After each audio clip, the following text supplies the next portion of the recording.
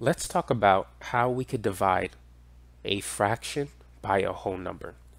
So what is 2 over 3 divided by 5? In order to find the answer, we need to convert 5 into a fraction. We could do so by putting it over 1. Next, we could use the expression keep, change, flip to divide the two fractions. So we're going to keep the first fraction the same. We're going to change division to multiplication, and then we're going to flip the second fraction. So now we can multiply across. 2 times 1 is 2. 3 times 5 is 15.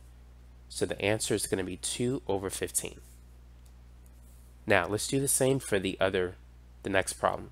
So 4/5 divided by 3, we're going to convert 3 into a fraction by putting it over 1. Now using keep, change, flip, we'll keep the first fraction the same. We're going to change division to multiplication, and then we're going to flip the second fraction. So now let's multiply across. 4 times 1 is 4. 5 times 3 is 15. So the answer is going to be 4 over 15.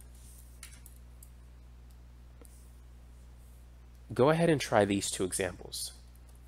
8 over 9 divided by 4, and 12 over 7 divided by 3. So let's convert 4 into a fraction by putting it over 1.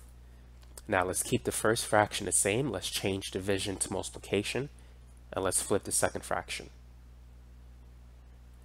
Now for this one, notice that 8 is divisible by 4. So what I'm going to do is I'm going to write 8 as 4 times 2.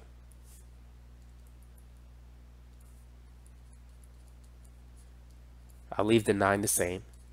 Notice that the 4's can cancel. So what I have left over is 2 times 1, which is 2. And I only have a 9 on the bottom, so that's going to stay the same. So the answer is going to be 2 over 9 as a reduced fraction. Let's do the same thing for the last example. So 3, we can write that as 3 over 1. Let's keep the first fraction the same. Let's change division to multiplication, and let's flip the second fraction. So now before we multiply across, notice that 12 is divisible by 3. So I'm going to write 12 as 4 times 3, and we could cancel a 3. So multiplying across, I have 4 times 1. When you cancel a 3, there's a 1 here. So you have 7 times 1, which is 7. So the final answer for this one is going to be 4 over 7.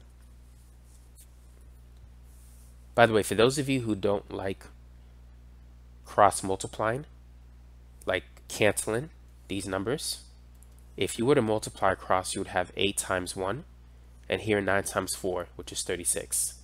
8 over 36 reduces to 2 over 9. You could divide 8 by 4 and 36 by 4. 8 divided by 4 is 2. 36 divided by 4 is 9.